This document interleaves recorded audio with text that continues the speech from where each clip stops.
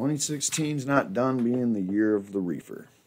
Alright, now I just did a video about how all the reefer madness just kind of melted away and fizzled out, and now it's pretty much done. There's really nothing left of it. It's all debunked, and it's not really that it's debunked. We didn't have to go in there and write a big debunking article and put it up on billboards and let people, disseminate that through networks of whatever. It wasn't like that at all.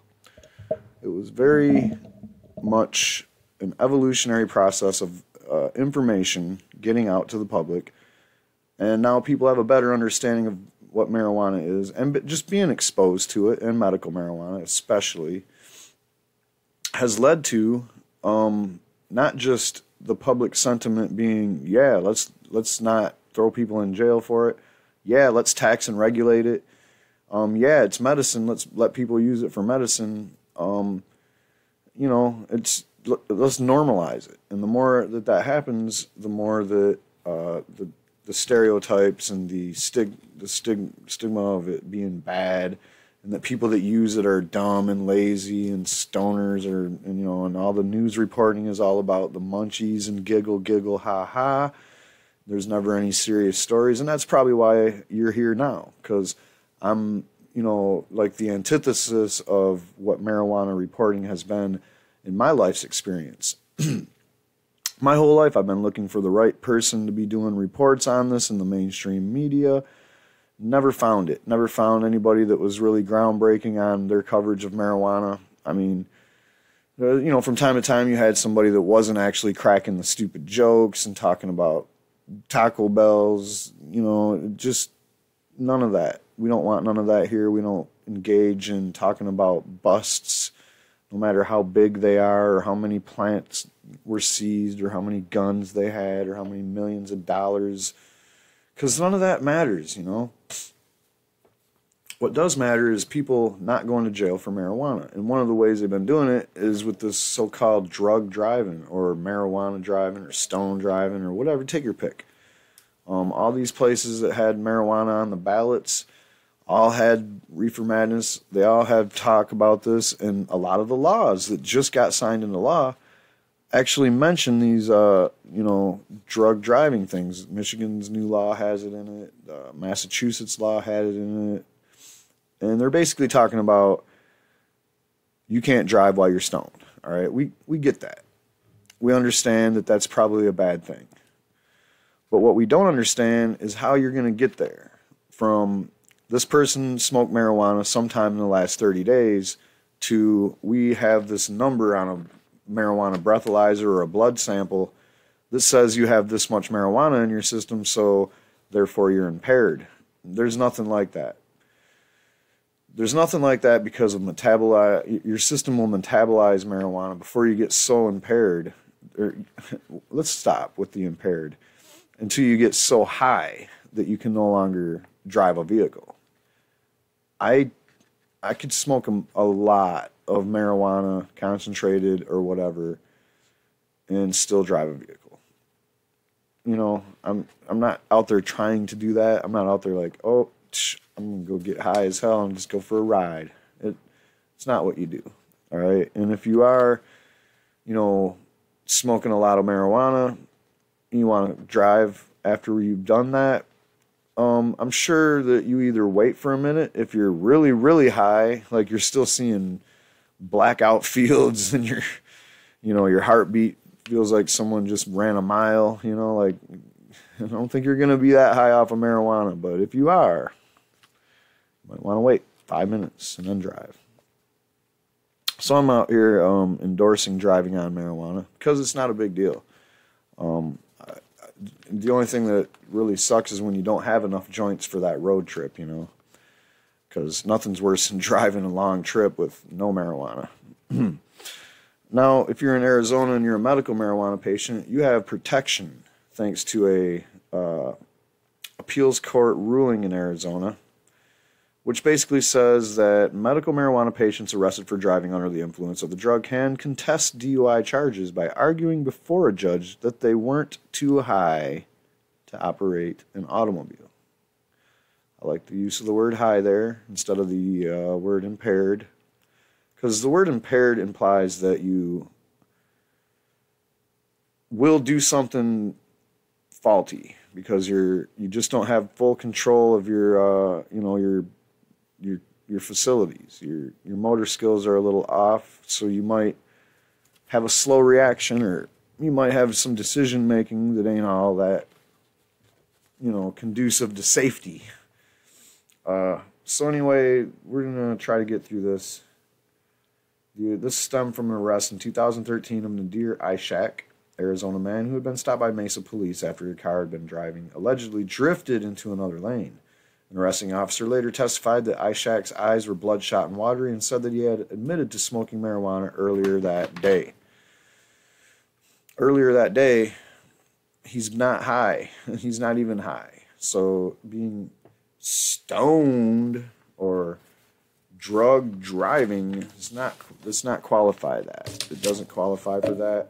Just because you have some marijuana in your system, which it can be there for 30 days, it doesn't mean you're impaired at all or high or any of that stuff. Ishak was subsequently charged on one count each of driving while impaired to the slightest degree. That's the name of that charge. Shouldn't even be a thing. Driving while impaired to the slightest degree. That's just designed for a bargaining chip so that they can drop the real charge down. Oh, yeah. The one that he got stuck with in this case was that marijuana was in his body while he was driving. It can be there for 30 days. So, I'm guessing that's why the law in Arizona has in it, the medical marijuana law already has in it protection for people. So that, right here, it authorizes patients such as Ishak to have marijuana in their system. Now, this was a 2010 law. And in 2015, the state Supreme Court decided that patients charged with a DUI can argue that the concentration of marijuana or its impairing metabolite in their body was insufficient to cause impairment. He had 26.9 nanograms of THC in his body. Now that's per milliliter of blood. Nanograms per milliliter. Wow. So that's a really small amount. And it's like you can smoke marijuana and hours later still test for 45 nanograms. Up to 12 hours later. It's a fact. So I'm going to leave it at that. Arizona, you are now free to drive after smoking your joints or doing your dabs or whatever. I don't recommend, if you just did a dab, you probably don't want to just jump behind the wheel right off the rip. But you might, want to make sure you're still going to be awake after about 10 minutes too. I get really tired after about a half hour after I did a dab. So if you got like a little bit of a drive, you might not want to do a bunch of dabs right before you jump behind the wheel.